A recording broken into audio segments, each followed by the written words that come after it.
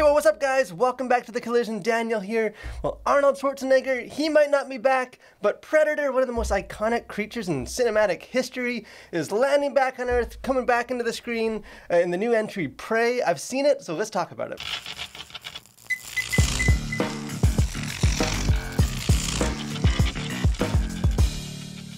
So let's just sort of establish this right from the start. I am exactly the target audience for these types of movies. I'm a sucker for sort of these alien kind of movies, these sort of horror, thriller, sci-fi adventures. I know that this isn't necessarily the type of movie that I think a lot of sort of general Christian audiences are interested in. And again, this is an R-rated movie. There is violence. It is an intense movie, but hey, this is one that was getting good buzz. It looked interesting to me. I love this kind of movie. So I was going to see it anyways and thought, hey, let's just talk about it. Anyone else out there that want to talk about this? So Prey, this is the latest entry in the Predator series, which began again with Arnold Schwarzenegger back in 1987, the year I was born, first movie. And there's been, I think, 3 or 4 kind of other movies since then, spin-offs, and really none of them have been good since the original. So Prey, this is a kind of a direct-to-Hulu movie that's actually a prequel to the original. This is set 300 years kind of before, kind of in like the end of the 1700s, right before the 1800s. And this movie is good. I really enjoyed this movie. I know it is sort of has some mature content in it. There's some violence in it. But this is exactly the kind of movie I was hoping this would be. I think probably since sort of that first one, captured sort of the spirit, some of the original sci-fi classic. The movie is directed by Dan Trachtenberg, who, as far as I can see, this is only his second feature film. He directed 10 Cloverfield Lane, which, fittingly enough, was sort of another entry in an existing sci-fi thriller horror property. So he kind of knows what to do with these movies. And in a lot of ways, he makes the right choices. This is a movie that doesn't necessarily doesn't fall into the trap of just sort of, milking some nostalgia, this sort of old cult classic sci-fi movie. You don't need to have seen any of the Predator movies to be able to enjoy this movie. Again, because it's a prequel, that's happening before any of the events of things that happen in the series. So you can come into this movie completely fresh if you haven't seen it. Kind of one of the things that sets this movie apart, I think makes it unique, is that it's set in the past, I think like 1719 or something, and it's set in the Comanche Nation. So this is sort of, they've talked, this is the first kind of franchise movie to feature like an all Native American cast. It's sort of set in this sort of this tribe of the Comanche people. And it just gives it a very unique, kind of fresh vibe, kind of a fresh aesthetic. It sort of breaks away from the expected template of like the kind of modern military might and machine guns going against the even more advanced technology. We've seen that kind of alien kind of adventure movie. We've seen that all the time in theater. So this one does make it unique, kind of fighting it with more, I guess, kind of historical or like tribal weapons and axes and spears and hunting. So it definitely sets it apart. The only thing that I can kind of think of that sort of reminded me of this is like the Cowboys vs. Aliens movie that they tried to make, which sort of started with this vibe and then became this sort of this silly spectacle thing. This definitely doesn't do that. And kind of speaking of the cast. Amber Midthunder, she's, I think, a relatively unknown actress, at least to me. I wasn't familiar with her. She stars as Naru. She's the main character in this, is kind of a young lady in this tribe who's sort of constantly overlooked and just wants to prove herself, wants to become a hunter, wants to kind of be recognized as a capable warrior. And she's great in this. She has sort of this charisma, this sort of quiet charisma that does draw you in. And I think like all kind of, action heroes, they do test the believability of like how capable of a warrior she is. But what I liked about what they did with this film is that you see her grow into that. Although she is definitely capable with her weapons, and she's a skilled hunter and warrior when the film starts. That you see her, she messes up, she struggles to overcome some situations, and kind of one of the clever things they do in the movie is you kind of see those mistakes, those lessons that she learns kind of in real time, her process, her learn from them, and then by the end of the film she's kind of pulling from those lessons that she's learned in order to take on this this threat, and kind of like a lot of these sort of classic like Jaws or Alien or something like these sci-fi things. The film does give time for like the human characters to just to breathe, to get to know them. It's sort of the slow build of like kind of unveiling the predator, which again that is the main draw. You go to see this to see the predator, to see the face off, but it's really not till about 35 minutes into this film that you sort of start the character shows up before that, the alien character, but it's not until like 35 or even longer before they actually start kind of facing off, and so you get this build. It isn't just sort of here's spectacle, here's fight, here's action. You get to know the characters, you kind of get to know where they're at, what the stakes are, and kind of you can see down the track, sort of this inevitable collision between the two. And when that collision does come, when there is the action, it's intense. Again, we'll get into the violence of it. This is an R-rated film. There's blood, there's gore, there's violence in that. Which might turn off some viewers who don't want that. But when there is action, it sort of starts more slow, a slow build, but it definitely kind of the end pays off with kind of a lot of edge of your seat tension. Visually, maybe somewhat of a mixed bag, although I think mostly positive. The cinematography of this thing is gorgeous.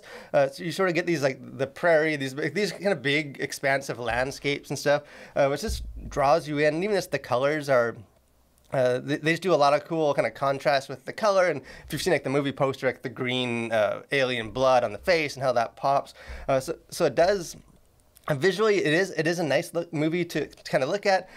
Kind of the other side of that is it also does have a bit of that kind of B movie feel. This is a straight to Hulu movie, so I don't know what that meant for the budget, but some of the CGI is hit or miss. Some of the animals and stuff in this, like there's a scene with a bear chase, and the bear kind of looks like a cartoon. But this sort of has that B movie vibe, so you kind of overlook some of that. And this is maybe just my own kind of grumpy pet peeve, but everything just looks kind of clean. These characters, they're not like dirty and gritty. Even if they're like coming out of mud, they sort of rinse off. Like everything, it just sort of makes the characters look a little more like these are people in costumes, rather than like this is an authentic and they're out in the wild and they're dirty and covered in mud. And so maybe that's just my own little nitpick there. But overall, visually, I was pleased with this.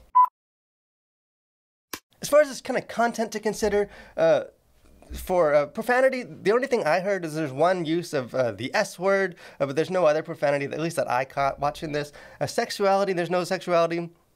Violence, again, this is, as you would expect, this is a violent film. You see kind of violence all throughout. I think tolerance for the violence, kind of depending on what your expectations are, what you're comfortable with, will vary a bit. There's some violence towards animals. They're hunting. The human characters are on, like the predator's hunting, and you see like animals that get like skinned and like gutted and stuff. And so there's some kind of hunting violence, which again didn't really bother me. But there's also violence with the human characters.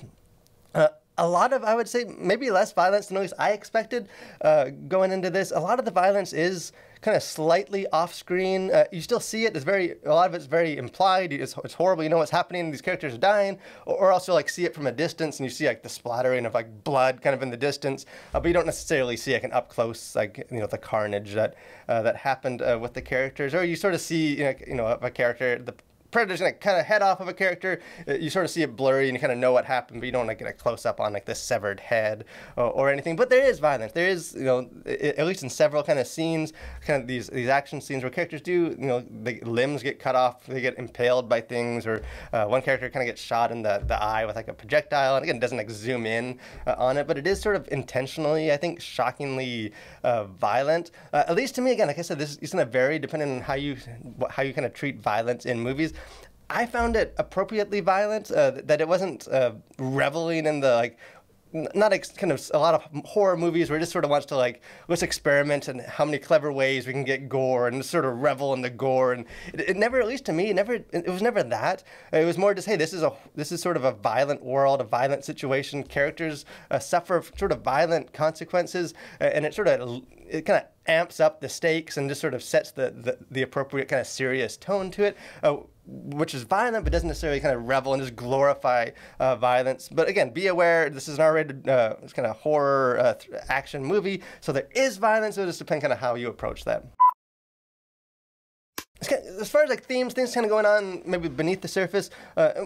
How much beneath the surface is maybe questionable. It's pretty clear kind of what some of the messages or the ideologies and stuff that are going on in this film are. I think for the most part it is just sort of an entertainment kind of, you know, a thriller. I think that is the focus, but there is some very kind of sometimes on the nose themes and stuff as well. And probably the main one is this sort of the film kind of asks audiences the questions of like, who's the predator? Who's the prey? The movie begins like with a voiceover of the main character saying, "A long time ago, it is said, a monster came here." And obviously the immediate sort of obvious meaning behind that is the predator alien that comes.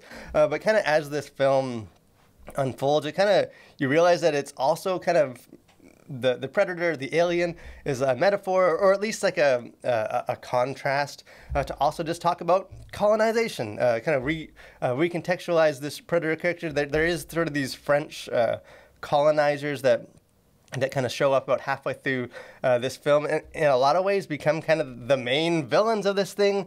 You kind of see kind of both the tribe and then the colonizers kind of contrasted against the predator.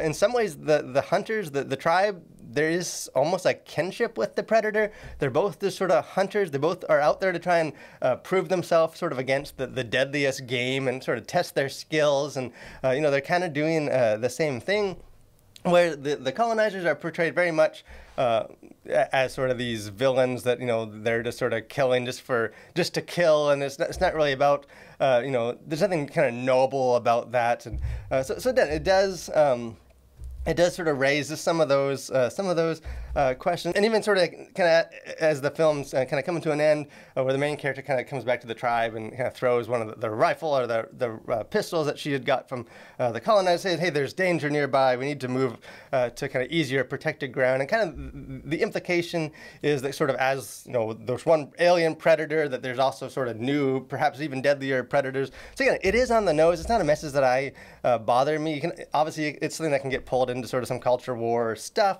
but it just sort of does ask some of those questions. Maybe sort of the other theme that kind of runs throughout this whole thing is this sort of the question of like, what does it mean to be worthy? How much do we have to prove our worth? In some ways, again, this can be slightly on the nose for like the main Naru, the main character, is in some ways very much like a modern, like, she's a female in a man's world, and all the men, you know, tribal hunters look down at her. And there's even like, you know, at one point she's trying to follow the tribe on the hunt, and one of the characters kind of snarkily says, you know, "Who invited you? We won't be gone long enough to need a cook." And, you know, kind of it just seemed a little too kind of modern, like, you know, sort of this like kind of feminist message, perhaps. But I think kind of more broadly speaking, is this sort of about kind of being an underdog, being someone, whether that's a female character in this world or just any kind of person kind of on the fringe, kind of, you know, on the outside, that wants to prove herself. Even like the predator himself, the alien, is sort of there to kind of prove himself against these, trying to find like the deadliest targets to fight and combat. So I do think there's some interesting themes or questions as far as, hey, what does it mean to be worthy? Obviously, as Christians, you know, we know that there is, you know, although we're called to like strive for excellence and some of that, you know, our worth doesn't come just from sort of proving ourselves or society. And, you know, 1 Samuel 16 or Luke 12, there's various verses that can kind of get in there. So, you know, I do think there is some themes and stuff for Christians to at least kind of think on a little bit. So in the end, I like this movie. I think it's a good sci-fi thriller film. I think that, you know, it being kind of an R-rated violent film is definitely going to narrow the audience. I think a lot of Christians just aren't going to be comfortable with these types of movies, and I totally understand that. I find value in these movies. I think there is kind of in moderation and kind of discernment, there is some value in sort of these violent thriller kind of horror, just sort of wrestling with fear and different sort of emotions. So I enjoy it. I think it's a well-made movie. Definitely sort of the best kind of since the original Predator movie. But hey, if you guys see this movie, again, it's only, I think, exclusive to Hulu. But if you check this out, love to have a conversation with you guys. Let me know what you guys think of this, whether you're like a fan of the original kind of Arnold Schwarzenegger movie and the series, or you're just, hey, you just thought you'd check it out, see the new one. Love to have that conversation. If you haven't done so, I encourage you guys, subscribe to our channel, like this video, join with what we're doing here at the Collision. A lot of movies and stuff coming up, live streams. We'd just love to have you guys be a part of that. But thanks for watching, guys. Stay safe and continue to collide with your world for Christ.